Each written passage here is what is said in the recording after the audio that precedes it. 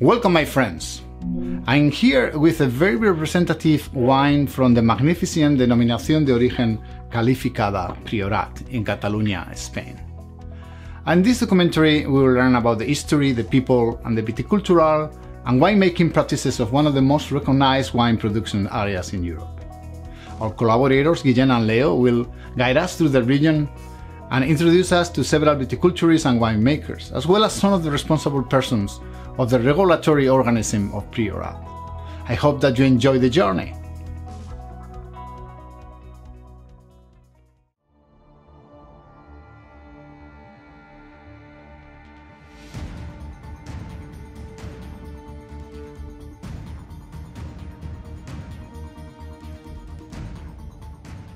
Let's take a quick look at the location of Priorat DOQ.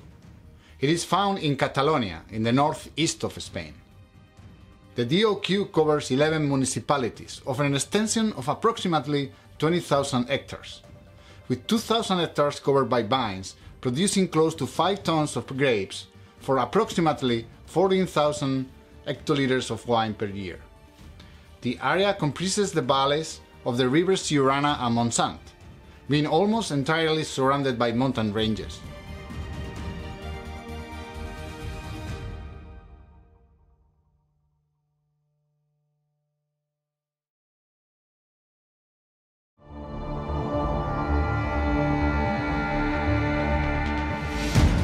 Wine in the Priorat has been made since ancient Roman times.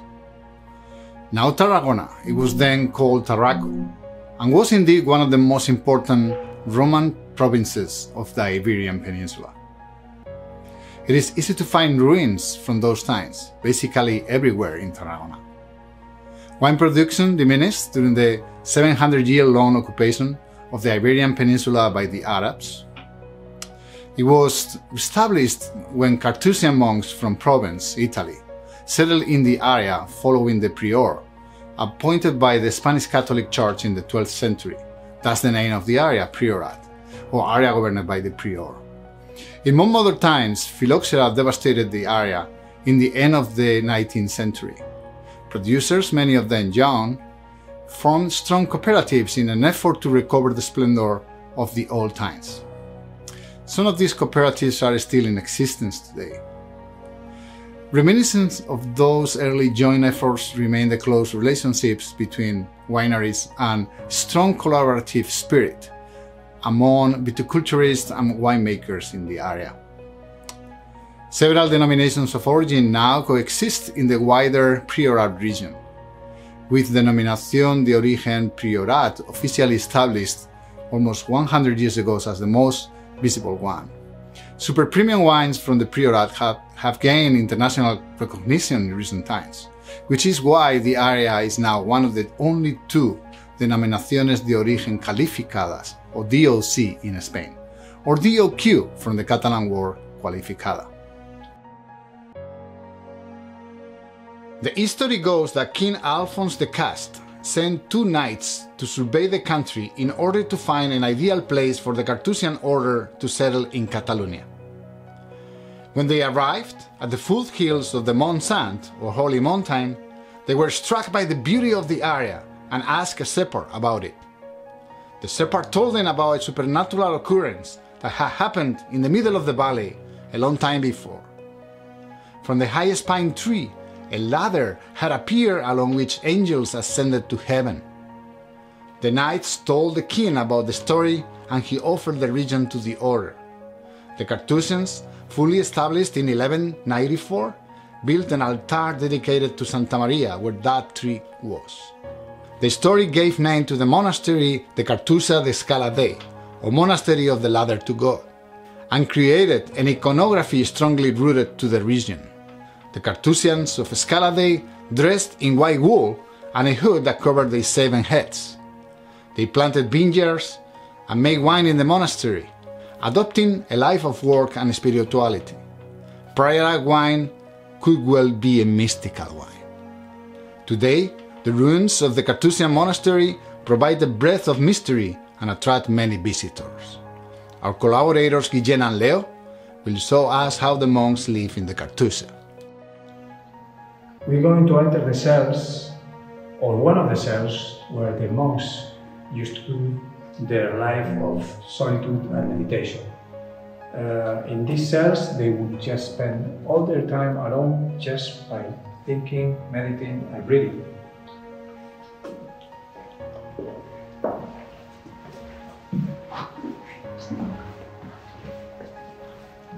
Here, they would be alone, and they would spend only, they would only meet with other people 3 times a day. They were only allowed to have common meals with the rest, with the remainder of the community, only for 1 time a week on Sundays in the common refectory.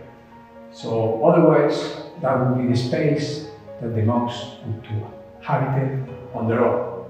For example, here we have a place where they would dedicate themselves to the study, meditation, and also to the prayers.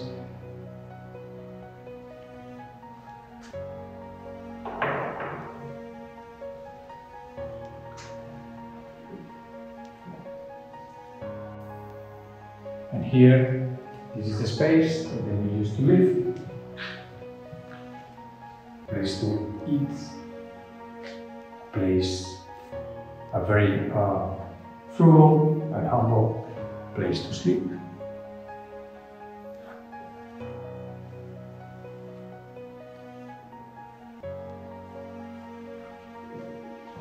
And of course, a chimney that they will use to warm themselves in the very cold winter days, which become quite rough here in this area.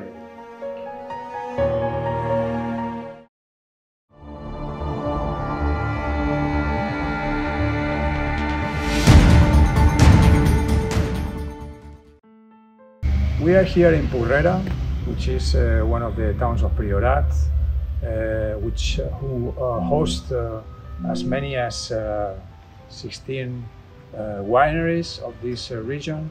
And today we are going to interview the president of the Council of Regulation of the protected denomination area of Priorat. So we have the privilege to talk to the responsible person of making sure that the very strict regulations that make this region one of the most renowned wine areas of Catalonia as good as it is. We are here at the ermita of the village of Priorat, which is one of the representative towns of Priorat. We have the pleasure and honor to interview the president of the regulatory organism of denomination of origin of Priorat, who has received us very kindly. And for this project of wine, we are very pleased to be able to have his opinions. For example, you are the president of the Regulatory Council, but you also have a winery. Therefore, this allows you to have a much closer connection with the tasks that you perform as president of the organism.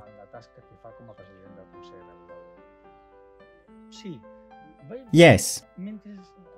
In my first term as president, I tried to avoid any direct participation in any winery in order to gain an open and respectful interaction.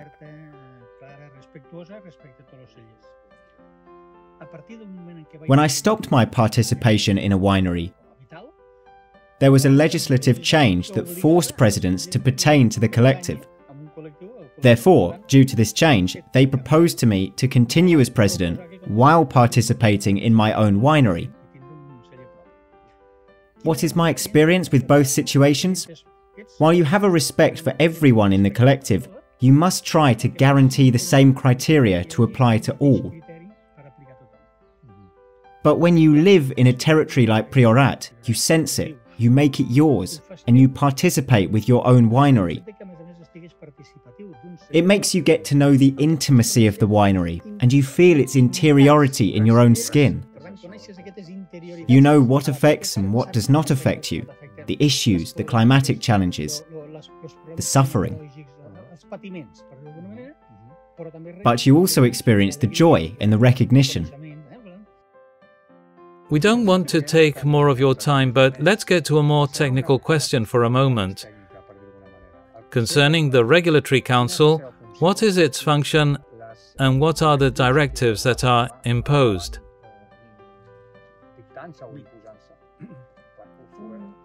An artist. I'll try to make it simple.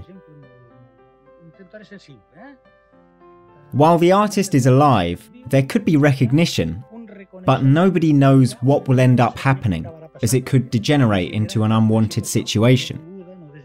Therefore, there is recognition, but also expectation. It is only when the artist disappears that the artistic creation can achieve the highest recognition as a whole. In the art world, a recognized artist leaves a series of creations. What's the value of all that? What's the role of the Regulatory Council? To ensure a strict compromise between those who create and those who want to participate in the project. Who participates? Who buys a bottle? When you buy a bottle of Priorat, who guarantees that what the producer says is correct? The Regulatory Council must be who provides credibility, not who tells you who is that or how that wine is made. That's the role of the producer. That's between the producer and the buyer. You may like it or not. But who attests that what the producer says is the truth? That's the Regulatory Council, like a public notary. All right. And here we are, playing to attest that who makes wine with grapes from Priorat is a Priorat. And who makes a wine from grapes from a single vineyard is also a Priorat, but only from that vineyard. And you can be interested in that.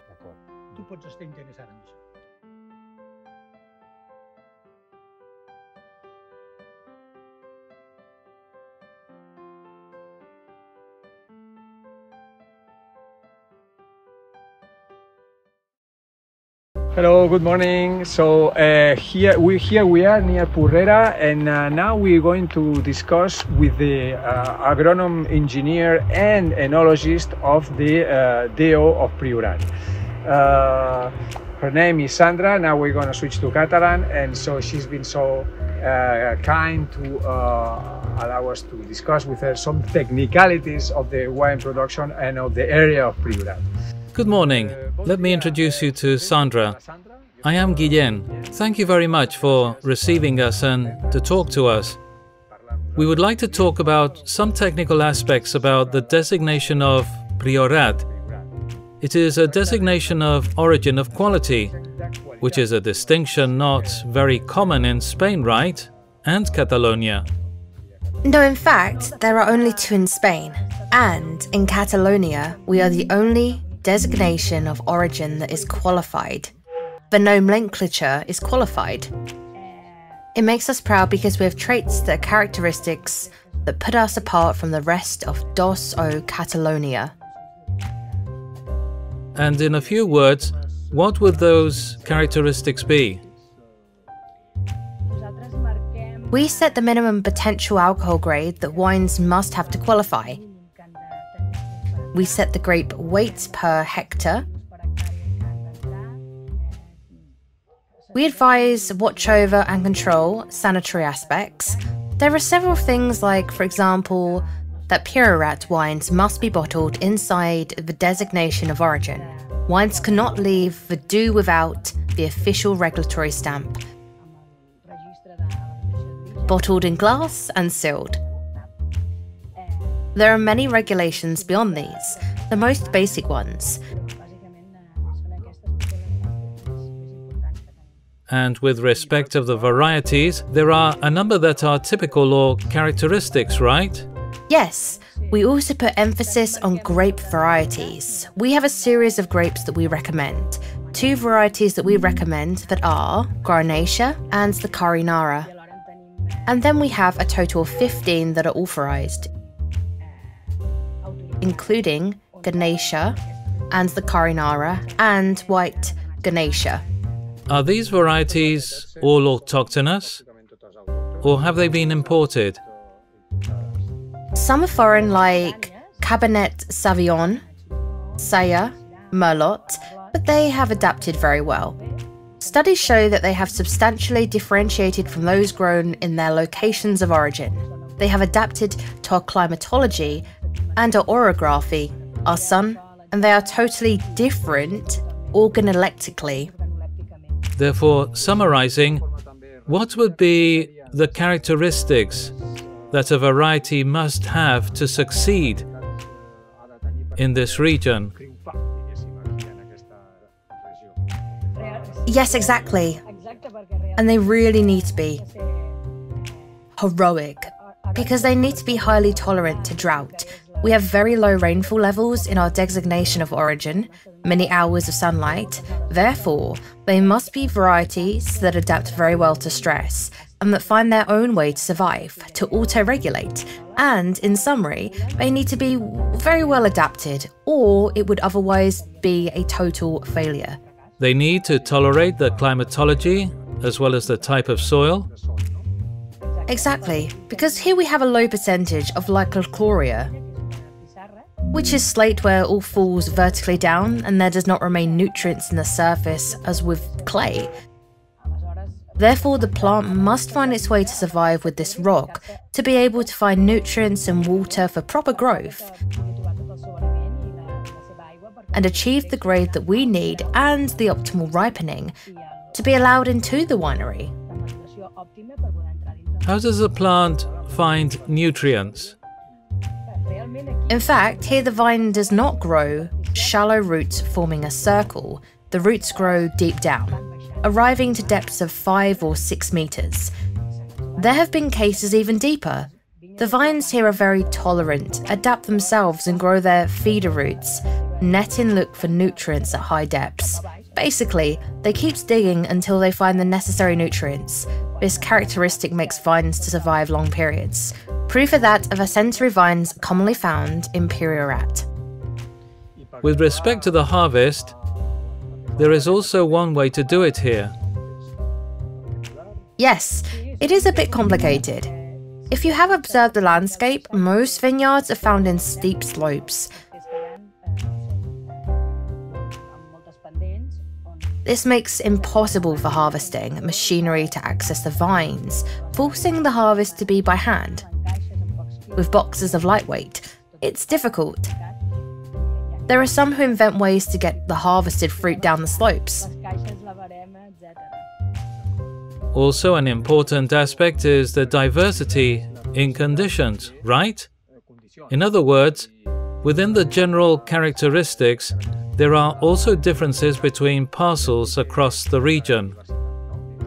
Yes, different zones indeed. We divide the DO into 3 zones, basically according to ripening times. The first one would be the early zone, the lowest zone in altitude with Salones del Mola, Bellemunt and El Lora. The second zone of medium ripening with 2 Virielles, Gratalops and Toraja. And the late ripening zone at higher altitudes including Polabelda, Porella, Scala, Dia, La, Moria, and the area of Masses de Falset. Depending on location, there could be 15 to 20 days of difference in the organology states with the same variety. It is also crucial how a slope is orientated. Some aspects favour some varieties versus another, depending on the sunlight hours needed by the plant to mature. There is a high biodiversity, with many different varieties coexisting and presenting differences even within the same village. Once the harvest is done, are there specific regulations applying to the winemaking or further treatment of the grapes? The council not only sets the minimum potential alcohol levels to be allowed into the winery, we also establish minimum alcoholic levels for the wines produced, which are 13% for whites and 13.5% for reds. Anything below would not qualify as Priorat DOQ. From here, the winemakers use different types of fermentation as they find better fit their desired styles. Priorat is famous for elevated alcoholic grade levels, right? Easily 14.5% and many times more than that. What we always explain when we present the DO is that there should not be fear towards a bottle of wine with 14.5% or 15 APV. If a wine is well elaborated in its optimal conditions, coming from a bunch with excellent properties, the wine does not bum on the palate, providing a smooth sensation in the mouth. No one should be afraid of this. It is intrinsic to our climate. We cannot do less. We cannot produce wines of inferior grade.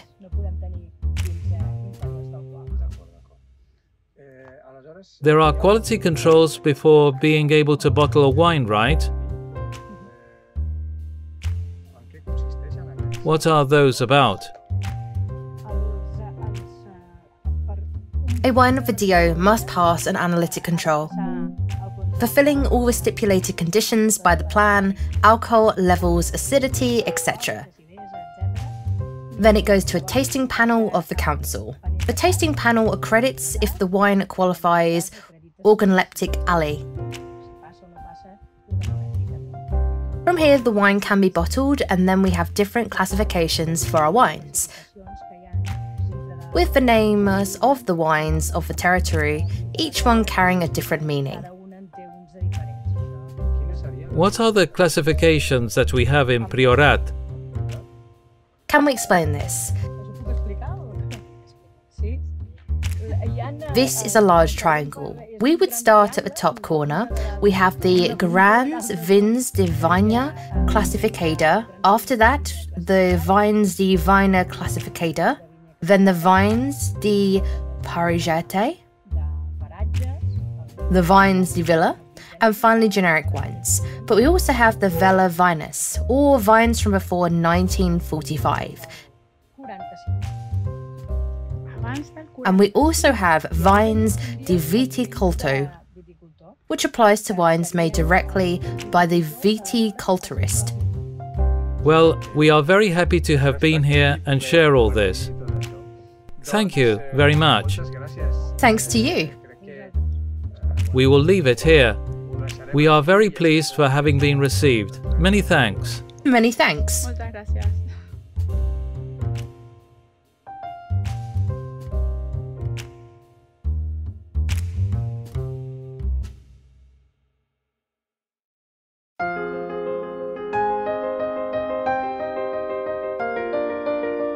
Welcome again, my friends.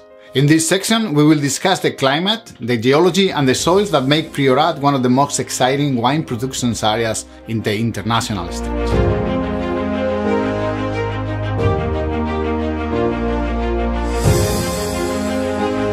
Priorat is one of the warmest and driest Spanish areas, with a clearly defined continental climate, with long sunny summers and rare rainfalls. This is a very surprising characteristic, given its proximity to the Mediterranean. Indeed, the border of Priorat closest to the ocean is only 13 kilometers away, while its further point is slightly over 30 kilometers away from the coastal line. The mountains forming the valleys of the rivers Siurana and Montsant screen the DOQ very effectively from the Mediterranean influence. In general terms, the climate is more extreme than most continental areas. However, even though Priorat DOQ covers in a small area, there is a variety of different microclimates present. Most importantly, there is a marked contrast between the valleys and the higher areas, with sites at higher altitudes up to 700 meters much colder than those at lower altitudes. The variety of aspects and slopes due to the dominance of the mountain ranges also contributes to the climatologic diversity. Freezing winds from the north, which are somehow mitigated by the Montsant, lead to risk of winter freeze and spring frost, while the warm mistral wind from the east helps to raise temperature in some areas. Perhaps the most important climatic characteristic is the elevated temperatures and lack of rain during the summer months, coinciding with the growth and maturation of the grapes. Indeed, some quality vineyards are planted in slopes facing north to avoid excessive heat from sunlight.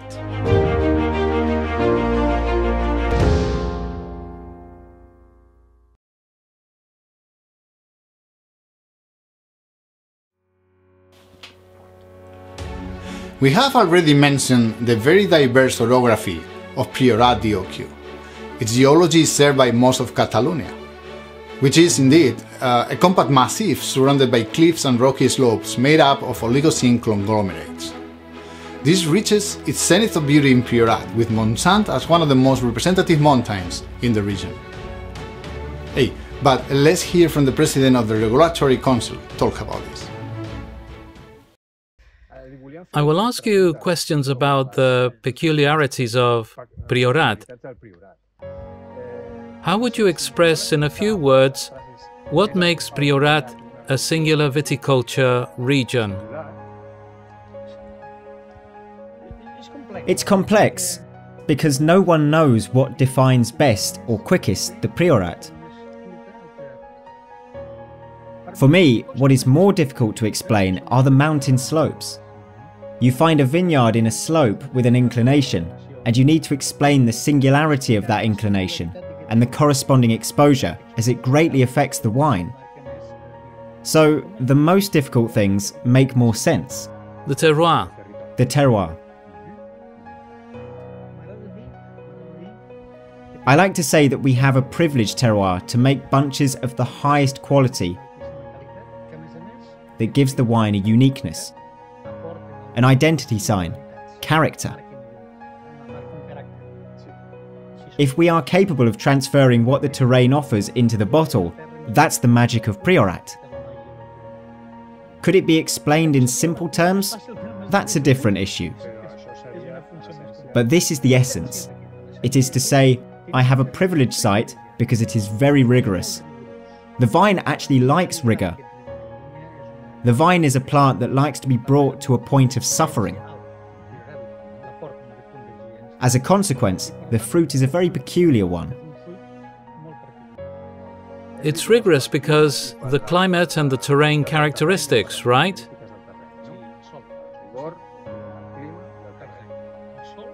Yes, the soil. The development of the plant is marked by the rock Yicorea. First, it is very poor in organic matter. The plant does not have a great feeding capacity. This is a challenge. The plant needs to grow very long roots to find sources of water reserves, particularly during the summer. Aside of this, the fact it's a mountainous region makes exposure to sunlight important. Sunlight levels can be very high in some locations. The vineyards are like solar panels, very exposed to radiation. And the fact that the soil is dark, with black rock, enhances sunlight absorption, partly reflected back to the plant.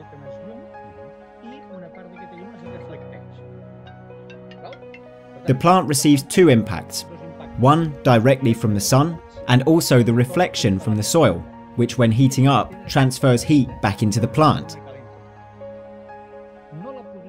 The plant would not tolerate this if it was not on this inclination and didn't have proximity to the sea.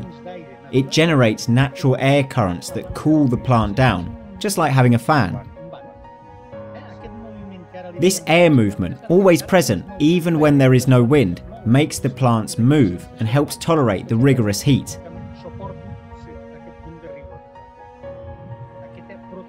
It is a protection that the plant must achieve for its bunches to make the grape skins to be thicker. This structure ends up leading to a unique product. Aside of the terroir, which we have discussed now, Priorat can be characterized by a way of doing things, a particular style of production? Yes, because Priorat, aside from its complexity and terroir, even big wine enterprises and families, when they arrive, Priorat is what determines their investment. Priorat determines performance. This makes what you may look for in another place unachievable, because the terroir does not allow it. It is your decision to make this singularity part of your product or not. What sets the character of your product, above all, is the terroir. So it is not only the terroir what determines the product. But how do you act with this terroir? Also, given our commitment of respect with the environment, respect for nature, respect for biodiversity, it also sets how Priorat is. In normal conditions, we apply half of necessary treatments, way less than what is done in other areas. Therefore, we are very respectful of the environment, and we want to be even more respectful. Our nature, the way we are, sometimes stubborn at Priorat, it makes us look for values that have little to do with productivity.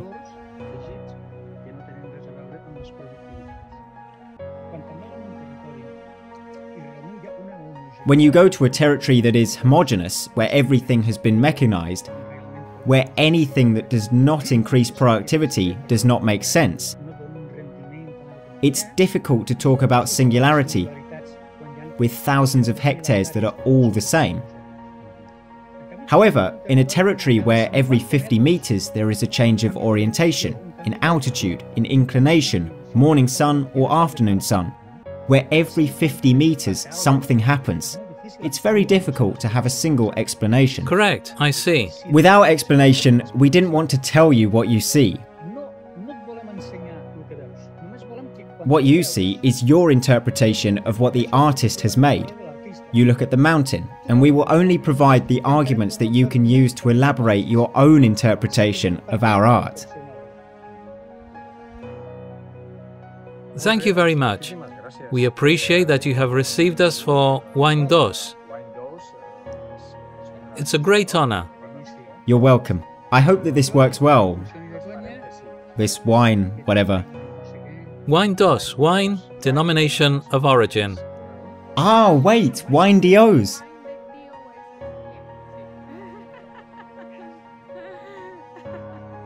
It's also a marketing thing. You know what is the best of all this? Now imagine that one day, with the Winedos, some Californian friends come. They meet with some French friends. Others arrive from a university in Italy. Others from another place in the world. And we serve 5 bottles along the table. Do you know what would be most beautiful? That with the bottles covered, they could say, this is the French, this is the Spanish. You know? Yes, yes, absolutely. The wines with their own identity. This is the spirit with which we are doing this project. I believe so, and we hope that it goes ahead. Very good. Thank you very much. It's been a great pleasure. My pleasure to you too. Thanks, Leo.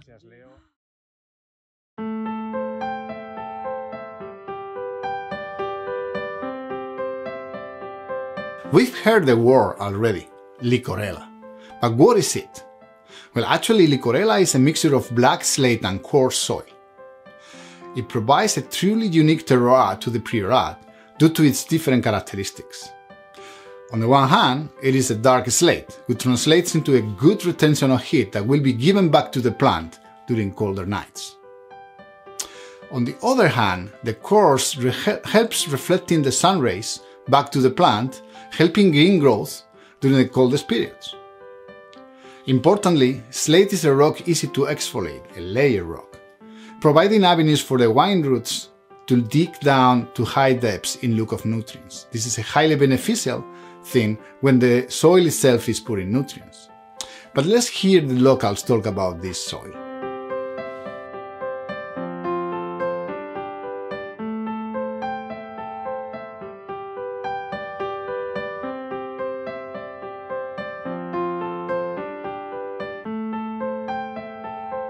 I understand that licorella provides a very good water drainage and forces the vine to look for it at high depths, right? Yes, but it depends on how you work the vineyard.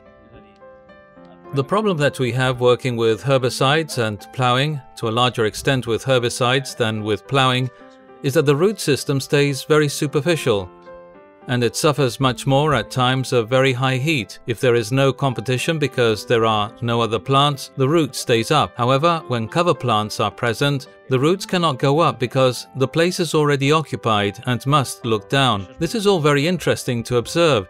You provide the vine with some surface competition because a cover crop won't arrive too deep, as the vine can actually dig very deep down.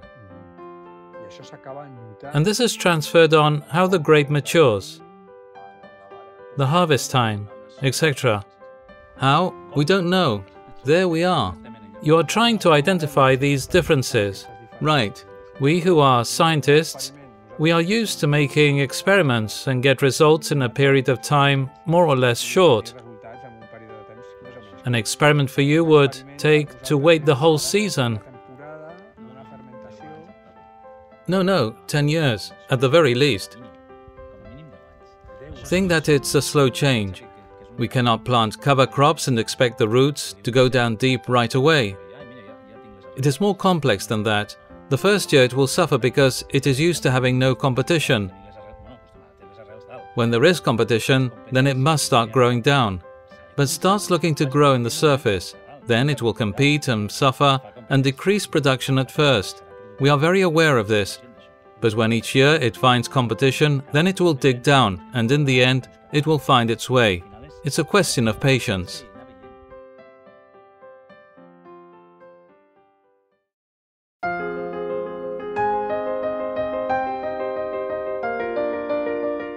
Here I am again. This time to discuss viticultural practices in Priorat de DOQ. So far we have seen how unique Priorat is, and there are several reasons for this. Of course, the extreme continental climate and the orography of the region stand as the most important aspects, determine the viticultural practices in the area. And we will discuss those in a moment. But there are also historic developments that have shaped how viticulture and winemaking is understood in Priorat. And this is perhaps one special characteristic of this area. In a region with a climate and terrain so challenging to cultivate, and with such difficult access to vineyards in steep slopes, together with migration of people into urban areas, there was a time when viticulture was almost abandoned in Priorat. Some resisted against all odds and joined efforts forming strong cooperatives to deal with the difficult market at the time. Some of these cooperatives are still in operation nowadays. One of them, in Priorat, unites a dozen viticulturists and sell their grapes to Sims de Priorat, one of the wineries collaborating in this documentary. Misericordia runs a specialized wine store in Priorat, which aside of selling wines from producers in the area, is also the headquarters of the cooperative. Let's see how she explains to Guillén and Leo how a cooperative works in Priorat.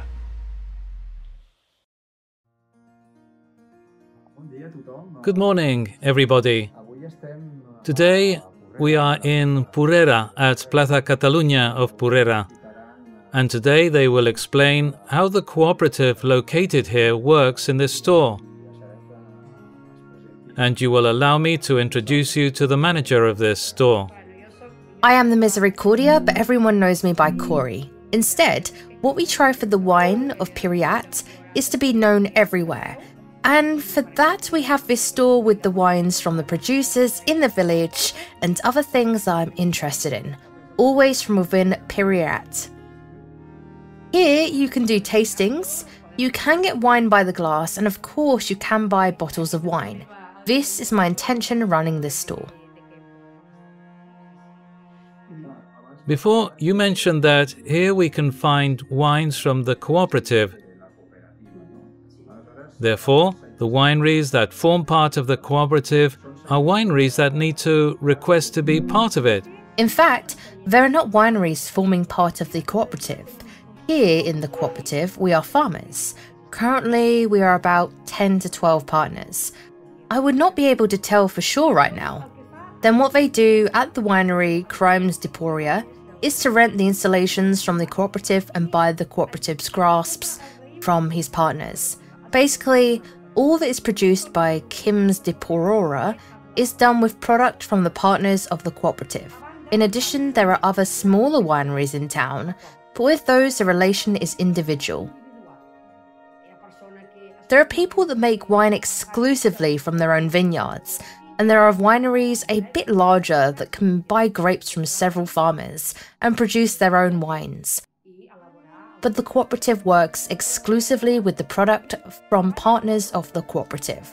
Therefore, the case of Cims de Priorat is a special case because they have their own vineyards, but alternatively, they also buy from the viticulturists in the area that are associated to the cooperative. Yes, from the cooperative. All pass by the cooperative. We are cooperative until the moment the product goes into the winery. From that moment on, who decides how the wine is made, the price mark, all that is related with that, then it is Crimes de Priorat. Then they are who take over from there. We are cooperative until the product gets to the winery. Then the cooperative itself must also follow the council regulations.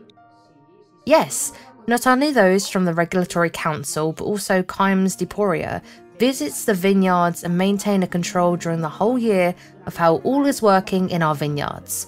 From this control, they know that the product they will get will be a product adequate for what they want. They will do different wines. From the youngest vines, they produce a particular wine style. Here, we used to say that the oldest vineyards provide the best product, and is true because they produce very little. But here we do wines from vineyards that are relatively young. Because here a vine is 30, 35, 40, and even up to 45 we consider it young. They give very interesting products, and their prices are a bit more affordable. Always taking into account that the cost of production of wines here is always a little more elaborated than in other places. Here are all more expensive with small-scale production. The cooperative is small in the challenging terrain? Exactly, that is an added challenge. Here all is manual for sure. All of this ends leading to very interesting wines. The unique orography with vineyards and slopes, which are better ventilated and well spaced, ends providing a product different from vineyards in flatter locations. I understand. Therefore, and just to finish, aside of managing the activity of the cooperative, in this store you also display other wines in general, particularly from the vicinity of Priorat, but also from other wineries in the Priorat. Yes, luckily. Here we have wines from very small wineries that, if it was not because of this store and other stores located in the area, there would be known because there is not enough production to make distributors interested in representing these wines. Here you have the opportunity to taste them, and if you like them, buy them as well. Fabulous. Thank you very much for the time you spent with us. Thank you. Thank you. All that is promoting Priorat is, for me, fantastic. Well, thank you very much. Thank you.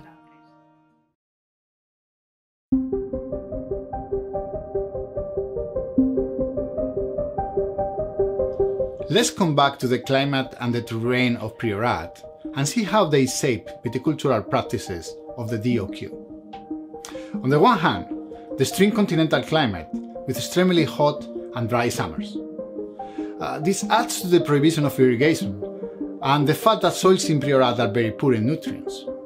This imposes tremendous challenges to the viticulturist when trying to grow a particular grape variety. On the other hand, we had the very irregular orography with a large variety of aspects, inclinations, terrain compositions and altitudes. This makes it impossible to mechanize viticultural tasks such as vineyard treatments, canopy management and harvest that need to be done manually by hand. Despite these challenges, viticulturists of Priorat are extremely committed to the environment and are adopting sustainable and organic viticultural practices. Guillem and Leo have met with two winemakers of Priorat who also own their own vineyards and who will guide us through the viticultural idiosyncrasy of Priorat DOQ.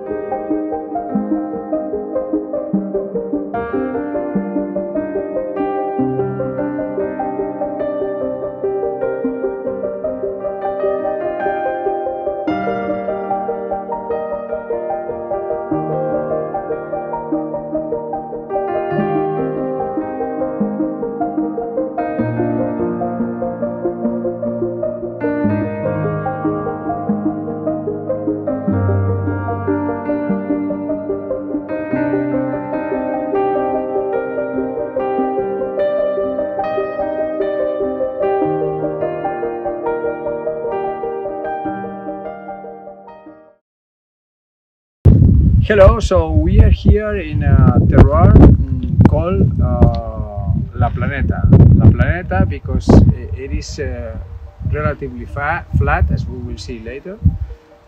We used to the very steep fields in El Priorat, but here is one of the very rare ones where the land is not so steep, and it's also quite peculiar because it's peculiar in many senses. It's one of the highest fields of El Priorat, around 750 meters of height. It is just below the mountain of Montsant, so the land here has a different soil in comparison with the rest of the soil of this region, because it's made of the rocks of the mountain, which are coming from a sedimentary processes forming this conglomerate. Those are the stones from rivers that deposit at the bottom of lakes, forming this conglomerate. And so this soil is very different from the soil that is usually found in the Priorat, made of this licoreia. This is very appropriate to grow the Cabernet Sauvignon variety, which is not very common in El Priorat, but this grape, this area is quite well adapted for Cabernet Sauvignon because it's relatively high. It's got a different soil that doesn't heat the grapes as much as Licoreia does, so it is appropriate for this variety that it's a little bit more delicate, and so allows this cellar Pasanao to grow this very special wine. Jordi, we are here at La Planeta, where you practice ecologic viticulture. What is that? Ecologic viticulture consists on not just using a set of chemicals that in conventional agriculture are commonly used. Here we only allow organic or ecologic treatments. We use sulfur and copper to treat the diseases of the vine. That's the only thing used. And this, together with allowing cover crops to grow to consolidate its own ecosystem,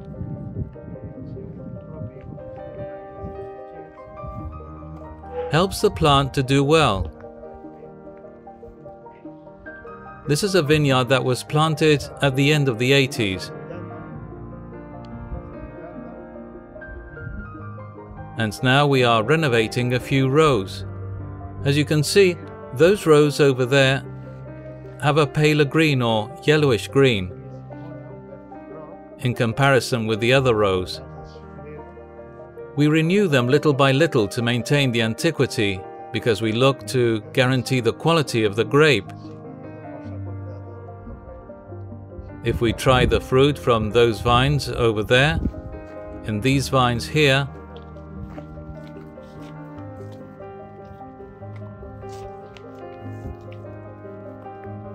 it has 2 or 3 weeks before harvest. If we try the fruit from here instead, in these vines that are much older, you will notice an important difference.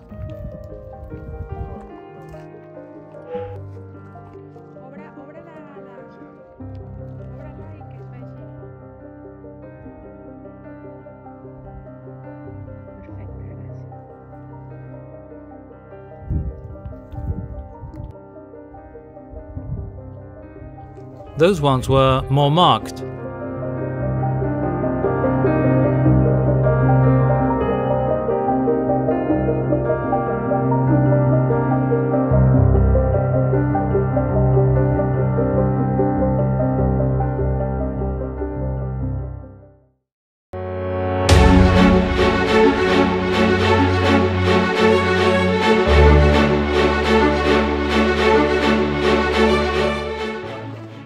When we started in the year 1996 with our father in this area, we worried with the viticulturists because they were getting paid 30 cents, Now we are paying at €5, no more problem. But before we paid 30 cents and the viticulturist could not survive. Young people were leaving, moving to the city to look for work because this was not profitable, and my father decided to change it, to pay them more. In the first year we were paying €1 per kilogram, and from there to what we pay now, little by little, until what we have achieved now. The farmer works a vineyard, wins a few cents, and that is not sustainable.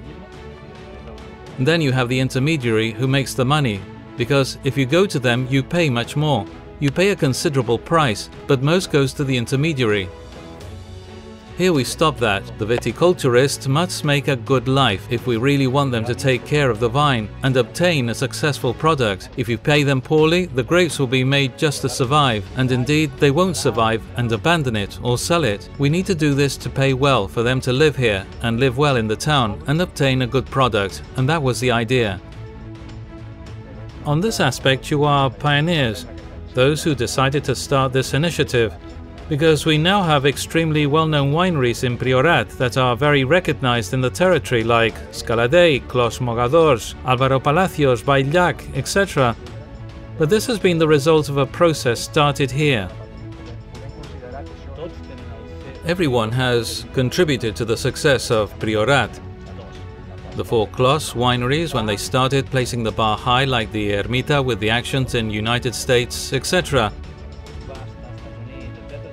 All of these are little things that have helped Priorat to achieve this recognition, and with a very high level of wines.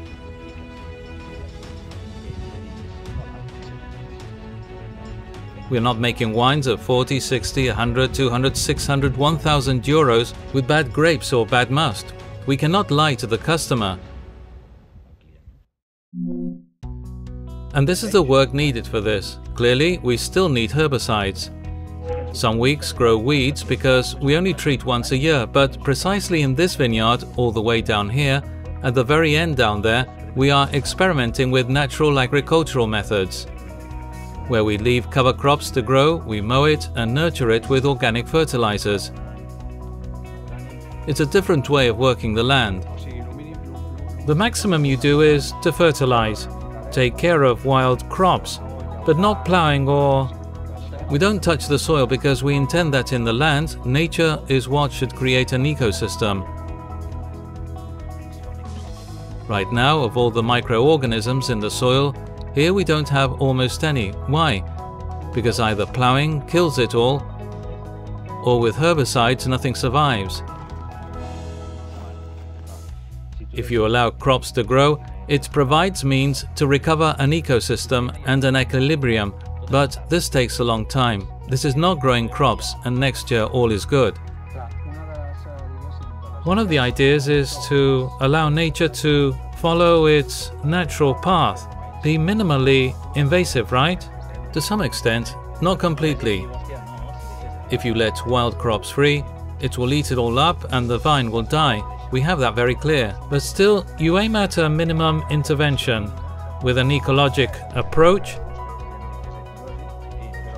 But the product is also different, which would be the main intention in these conditions. That is correct. It is also very important looking into the future, where we are coming from and where we are going. The reality is that we are destroying the soil. We know this. There is no organic matter. All the CO2 went into the atmosphere. In the soil there is little carbon. And in the end, the problem that we have is that carbon reserves have been passed up into the atmosphere.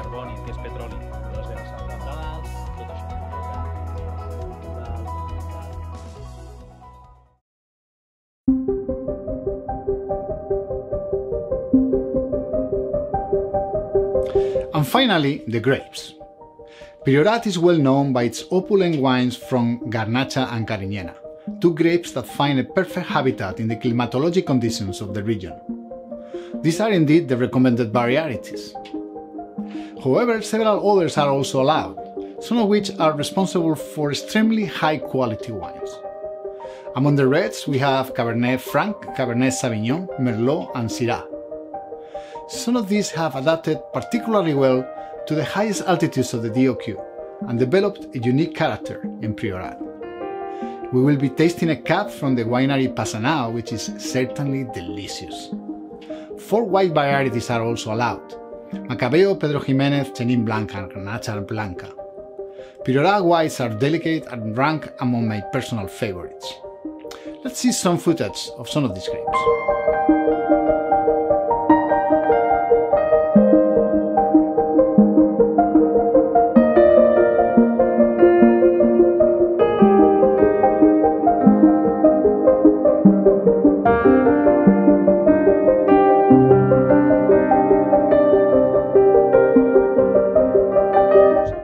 So you taste the grapes, and there comes a time when you say, folks, next week. In a couple of days, we should harvest. It depends on the weather, whether it will rain or not. Of course, the conditions, if it's going to be hot or cold. Respect to the weather, you mean that if it rains now, it's not a good day to harvest, right? No. Or if next week it will rain, well, let's harvest now. Or next week will be super hot and will dehydrate the vine. We anticipate. Are these Cabernet? No, these are Cariñena. Ah, Cariñena, okay. Those are Cariñena, and we have Garnacha down there. Those have the red more alive. And these, I am sure, they are sweeter.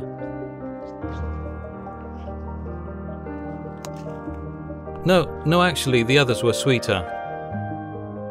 This seems softer.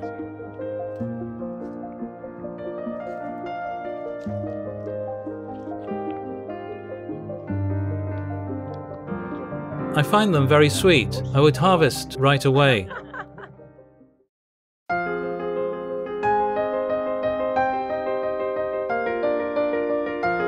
By now, we know a couple of things about Priorat. One of them is that its wines tend to have a high alcoholic graduation. Another is that grapes grow and mature under intense hot and dry weather. Well, naturally, these two aspects are strongly related. Grapes obtain high levels of maturation in the vine, accumulating high levels of sugar that will be then converted into high levels of alcohol. Also, extreme heat leads to a quite quick decrease in the acidity level of the grapes before harvest. This adds to the fact that Garnacha is not a grape characterized by its high natural acidity. Garnacha is also a thin-skinned grape and will produce low levels of tannins in the final wine. Lots of sugar turning into high alcohol and lack of acidity and tannins can lead to an unbalanced wine. It is for these reasons that winemaking is particularly challenging in Priorat. The winemaker needs to make sure that the wines display a high concentration of fruit to counteract the high alcohol and perhaps add Cariñena, a grape of higher acidity and tannins, to obtain the optimal balance of structural components in the final wine. But there are many ways to produce a high quality wine, and Priorat winemakers know well how to make outstanding products. We will visit the installations of two well-known wineries of Priorat. Our collaborators Guillermo and Leo will talk to Adrià Pérez, winemaker of Fins de Porrera, an initiative to recover centenary vineyards that involves a cooperative of viticulturists in the town of Porrera. They will also discuss with Judith and Guillermo from Bodegas Toto Marqués, a boutique winery in the town of Poboleda, who will let us know about how wine is made in Priorat.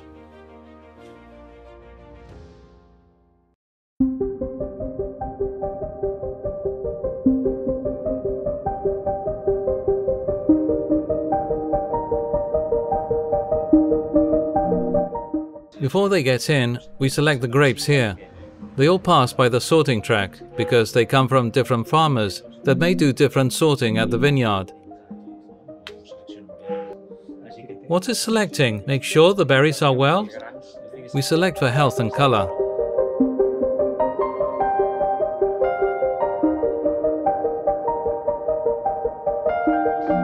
The grapes go from 6 days of maceration. Some whites also macerate, and the old vines macerate up to 60 days. It depends. All this for vilification. From this moment, the small vessels are for the premium wines, and the large ones are for the high volume. During the process of fermentation, is there any mixture done? Yes, with those wines, the most basic ones, we do montage. We take the wine and throw it on top with a pump. But with the others it is different. We don't do pigage, which is pushing the skins down. We don't do it anymore. What we do now in these two vessels, that one and that one, is a different thing, which is an infusion. Pushing it down? No, we don't push, it's static. We have a filter. We enter the grapes from the bottom, from the lower end of the vessel, through that valve over there or this one, and here we have a filter, here. The vessel starts to fill. As we keep filling it up, what happens? The skins don't go beyond this point, only the liquid remains. This is infusion, neither pigage nor montage. The skins are always submerged. For the other vessels it is conventional. Depending on the wine, we can do some pigage or simply montage. We don't do much more because we don't want to be very abstractive. Okay, I see. And this depends on the year, on the wine, on how we feel our vintage. Therefore, to decide to finish fermentation, you taste?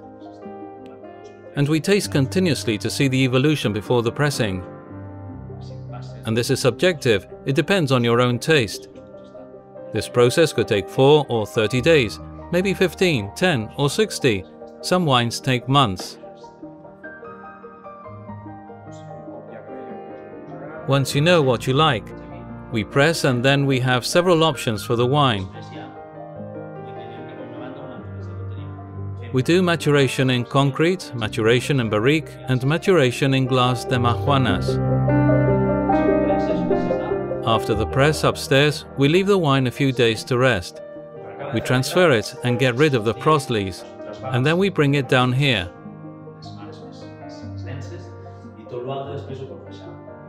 For those to mature in oak, we use barriques. We have them from 350 to 600 liters. Options are concrete, barriques or damajuanas, made of glass, to avoid any interference of flavors. And here we mature the wines. We do the crianza. How long? 1 year, 6 months, it depends on the wine. It depends on the process. We keep tasting and decide. We always try to diversify because it is very interesting to see the evolution in concrete, the evolution in barrique or the evolution on glass.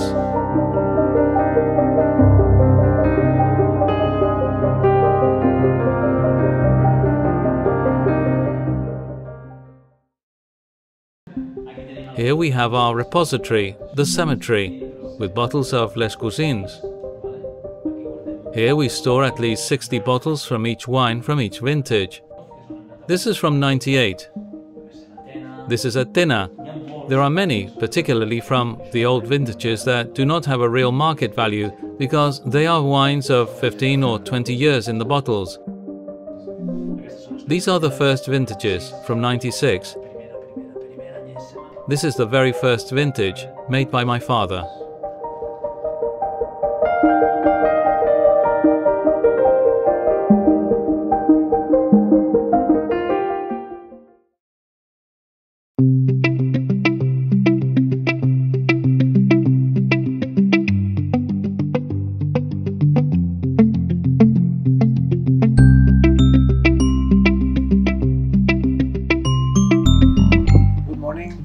Today we're visiting the cellar of Toto Marquez. They're going to tell us some details about how they make their wines and how they harvest or they cultivate the vineyards. So please join me. This is very exciting. We went into the market in 2019 with a harvest from 2015.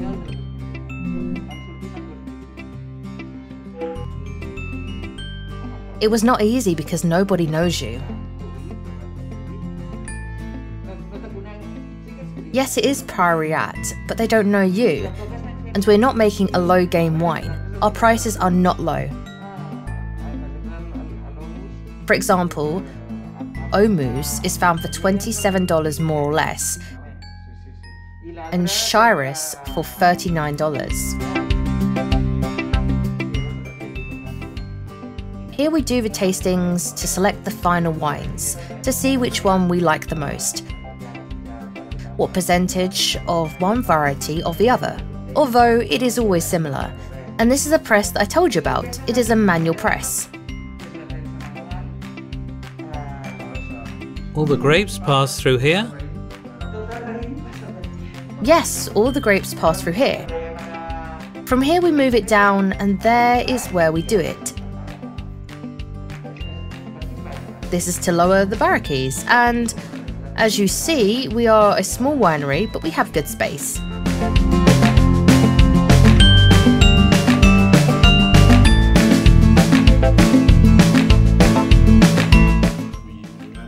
We chose Priorat because, apart from being close, the quality of wine is high, and the designation of qualified origin gives you a good starting point that pushes you to develop a top quality product.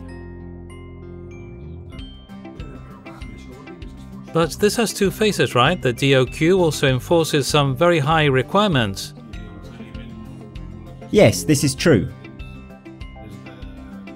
From the varieties that we plant to the alcoholic grade that you need to produce, or the acidity, you cannot take anything out of Priorat that is not bottled. All is strictly controlled by the DO. This is good on the one hand, but on the other it requires a much more exhaustive control. We press a wine and move it to a vessel, and we need to mark it. If we transfer to another one, we mark it again, in order to properly identify how long the wine has been there.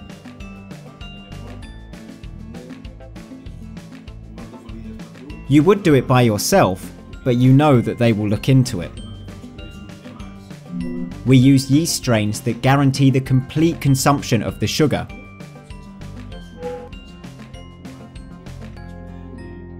To ensure that there is no sugar left, and to make sure that the high level of sugar in the grape is converted into high levels of alcohol, maintaining a structural balance. This is something we take care of at harvest. The acidity goes down and the sugar up. We look to harvest at the optimal equilibrium point.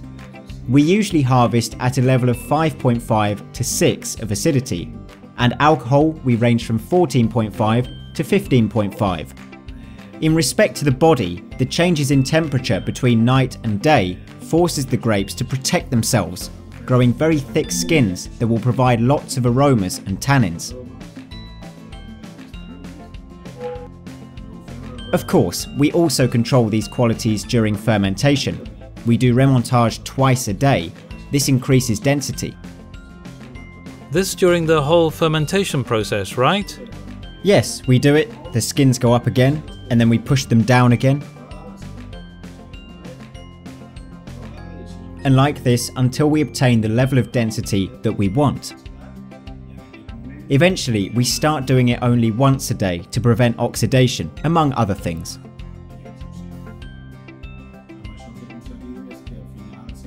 This allows us to extract lots of tannins and aromas from the skins. After pressing, we end up with a very dry paste. We extract all we can. Therefore, you have the wines sometime in barriques, around 12 months, right? Yes, they stay in barrique for 12 months, that are a maximum of 4 or 5 years old, but we rotate. Say 25% new ones, 25% a year old, 25% 2 years old, and so on. The main grapes are Garnacha and Carignana. With these two we use a mix of ages. With another variety like Syrah, we only use new oak. Yes, because in that case it is not a 600 litre oak vessel. We use small barriques and we always use new oak. And then obtain a wine that can be aged in the bottle as well, right? Yes, our wines we store them ourselves in bottles before release for some period of time. From here, the wines can age for 10 years and improve. From there, they will still maintain that level for another 2 to 4 years, and from there, they will go down slowly. You will open a bottle after 20 years, and the wine will still be good.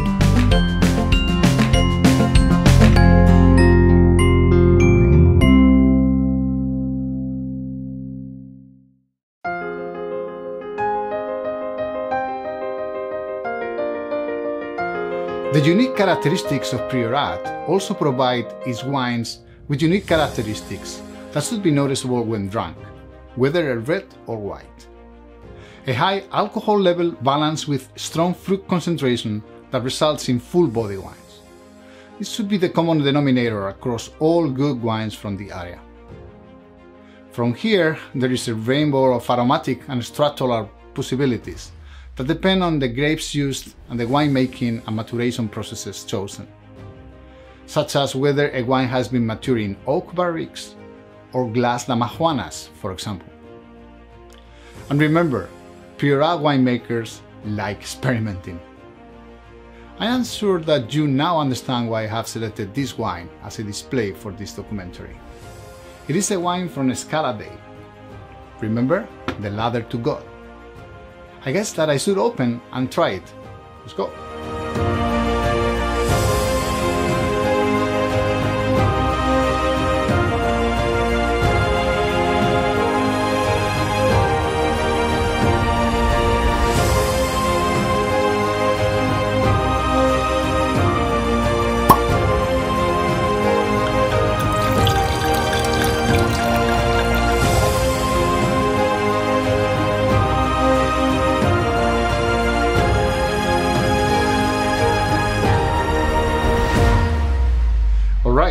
Let's taste it.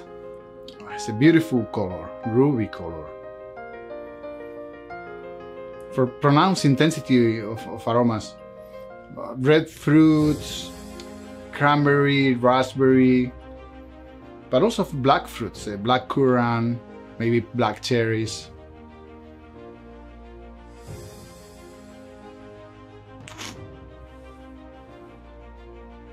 It's a dry wine of a fruity style, very good acidity, most likely a mixture of Garnacha and Cariñena because of the different kind of fruit flavors that you can get. It's full body, high alcohol,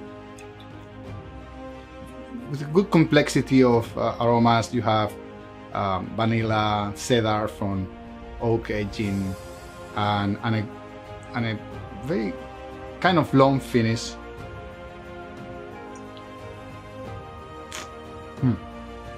The fruit is very well integrated with all the secondary aromas. Still not a lot of tertiary, still some time to age. This wine can age for a number of years. I'm convinced that the best way to taste the wine is to be in the area in where it was produced. Guillén and Leo have had the opportunity to taste some incredible wines from Celler, Passanao, and Bodegas Toto markets. Let's see what do they have for us.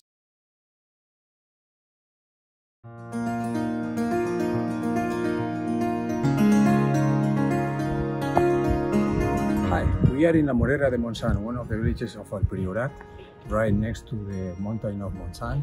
And here, this village is host of the cellar Passanao. Passanao is one of the cellars that produces Priorat, small production we're going to visit today. We are here in Passanao cellar.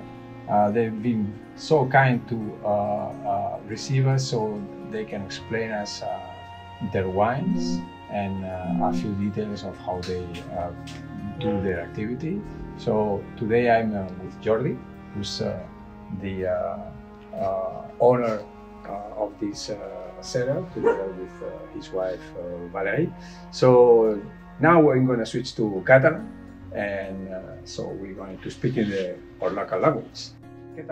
How are you, Jordi? Good day. I'm fine. Good morning. Thank you very much for receiving us. It will be a great pleasure to know your wines. Thanks. Look, here we have a wide variety of wines. We have a white and then the rest are reds, with a common denominator, that all have some garnacha. We can start tasting this white. Fabulous! This one is somehow special because usually to make a white in Priorat, we commonly use garnacha blanca. Yes. Viognier is also used, but in this case it's 90% Viognier and 10% Pedro Ximénez. Do you want to try? It is one of the few Viogniers at Priorat, right? No, there are more Viogniers, but with this percentage so elevated, I am not aware of any other. It has an intense yellow color.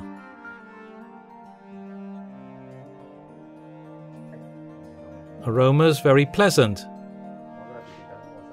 Very fresh.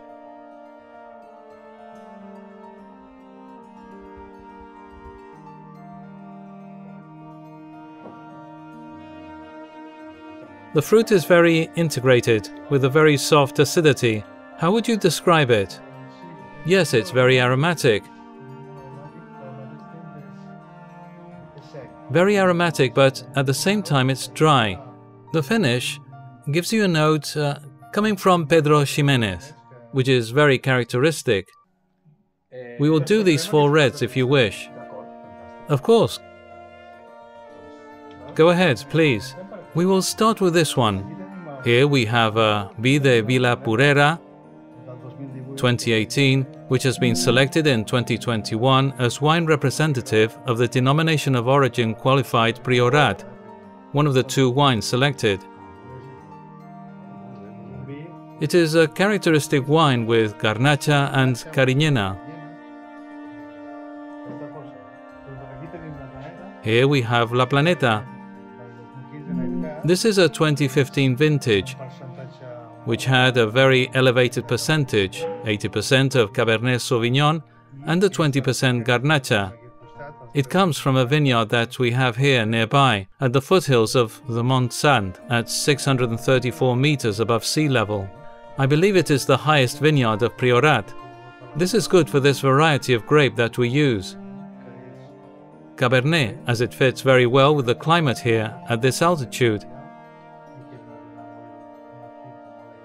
It is a vineyard very open to winds, and with soils formed with what remains from the erosion of the mountain of Mont Saint, with rolling stones and conglomerates that compose this kind of soil that is characteristic from this particular site. This is a bunch of Cabernet Sauvignon, right? Yes, this is Cabernet Sauvignon. This is small grain. It is a bunch with the grape loose, clear. Garnacha has a much tighter bunch. Yes. This is a 2015 with 34 months in barrel. Not bad. It's not common to have it so long, but that year was a special year. That should be noticeable. Let's see.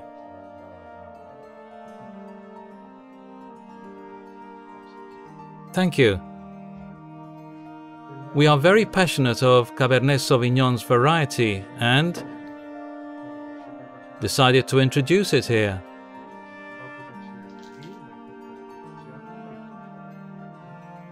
It is not one of the autochthonous varieties, but it's also allowed by the DOQ, and it's very good. Right, it is a different wine. Right, it's a different wine. Cabernet Sauvignon is also used by other wineries here, but we have the advantage that we have a different terroir in this vineyard. This grape would not work well with Licorella, since it would irradiate too much heat into the plant. This is not something that works well with this grape. Therefore, Passanao, it could distinguish from other wineries with this wine because you are one of the few producers of Cabernet Sauvignon in this region, but also because you grow it in a very particular location where, aside of being a vineyard with one of the highest altitudes, it possesses this conglomeratous soil, which is pretty rare at Priorat. Yes, this rock makes the place very special.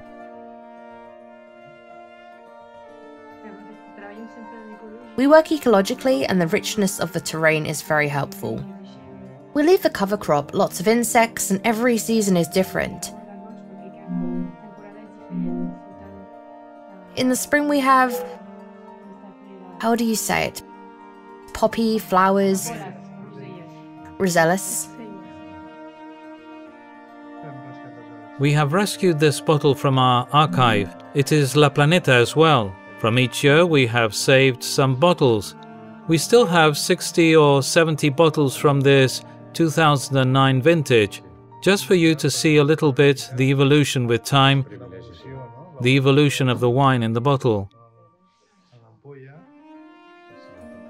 Yes, I can see this color is browner, helped by the wood. Yes, the wood is more intense, more intense.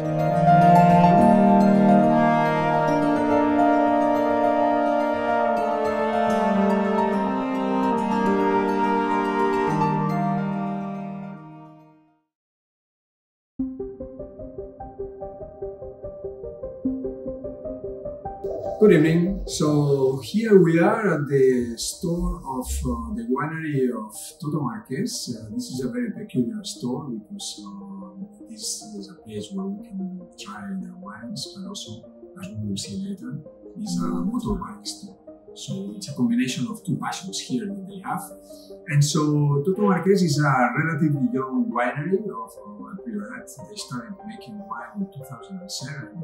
And so they patiently waited until 2015 where they could release their first wine bottles. So today I am with Willy Marqués, who is one of the owners of this winery, who has very gently agreed to explain us about their wines and the characteristics as some of the most now renowned wines of Priorat. So we're gonna talk in Catalan. And so, Good afternoon. Good afternoon. Thanks for receiving us. Please, can you make a little presentation of the winery and of your wines? We are a family winery. We started in 2007, like you said. Until 2015, we were working on developing a wine with a quality to be able to make it every year, with a trademark as we desired. And we leveraged on being at Priorat. Should I serve a little bit and we taste it? Yes, please.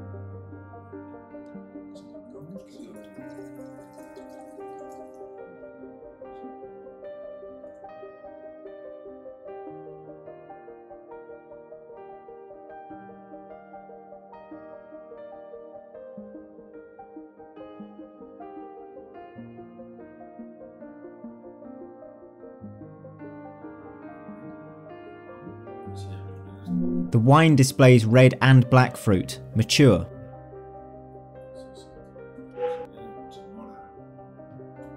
Currants, blackberries. Then, as the wine opens, from when it's open until it expresses itself fully may take half an hour. We always recommend to open at least 15 minutes before drinking for all the aromatics to show themselves. Then a few more complex aromas start appearing, notes that appear little by little. A little bit of licorice.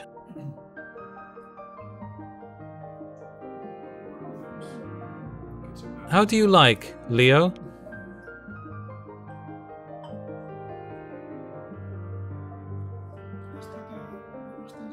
It shows a moderate astringency and good balance. It does not stand out, but you still feel it. Yes, and it's persistent. Yes, it is persistent. Good to accompany rice and meat dishes. That would be ideal.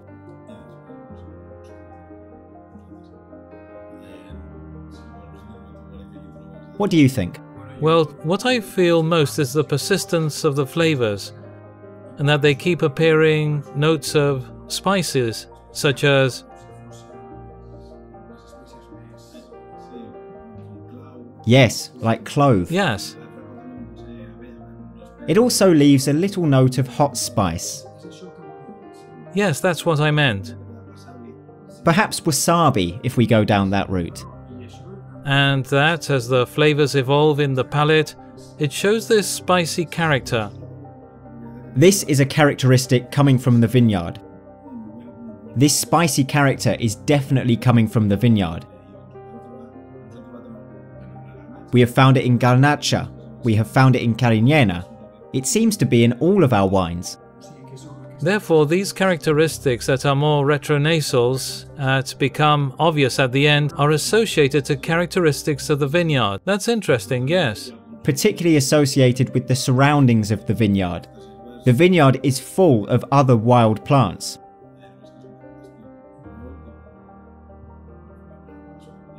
Some of these spicy characters come from those plants in the vineyard. They are in the vineyard. They stay there. They degrade and end up forming part of the terroir. The mineralogy is also present in the wine.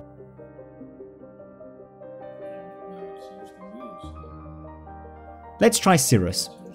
This has a more purple colour.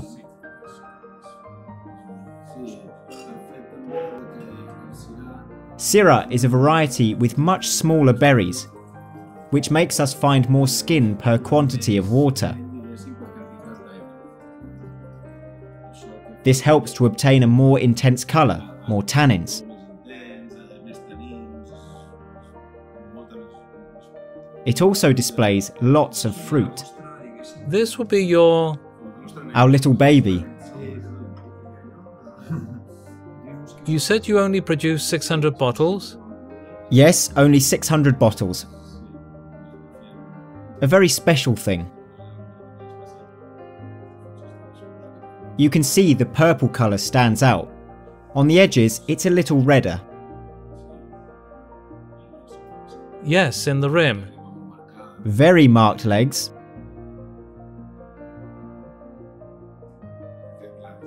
It also needs to open up. It's very aromatized. Very mature fruit. I feel it, a different fruit. I taste figs. Yes, you can also find cacao.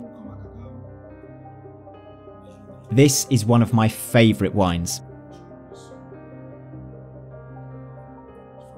Fabulous. We did not know this one. This is a 2017 and the acidity is very present. The wine can improve and age for a long time. We have learned about one of the most exciting wine production areas in the world. Priorat DOQ is truly unique.